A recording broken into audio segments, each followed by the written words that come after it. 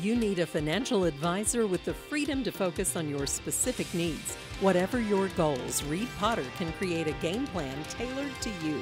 Call Reed at 432-0777 at Pikeville, Kentucky to learn more.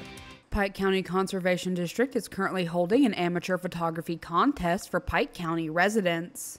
We hope this would just get people out, just go for a walk, get outside and just kind of enjoy the beauty of the colors of fall. That, you know, Eastern Kentucky, we got a lot of really pretty fall leaves and stuff. The colors are really pretty.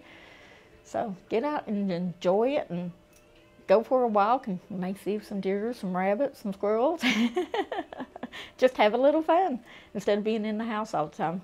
The goal of the contest is to get residents out and involved in the environment, taking pictures of the beautiful fall colors. The contest is broken up by age, 5 to 10, 11 to 16, and 16 and older. The winner in each category will receive a $25 gift card and will have their photo displayed at the Pike County Conservation District office and on the Facebook page. So our theme for November is fall colors. So just kind of use your imagination, whether it's kids playing in leaves, dogs playing in leaves, a creek scene with the fall leaves, whether it's just a fall display, Photoshop, hay bales, pumpkins, mums, just anything that shows all the colors. Only one entry per person is permitted. All 8 by 10 photos must be submitted by November 30th. For more information, you can visit the Pike County Conservation District Facebook page.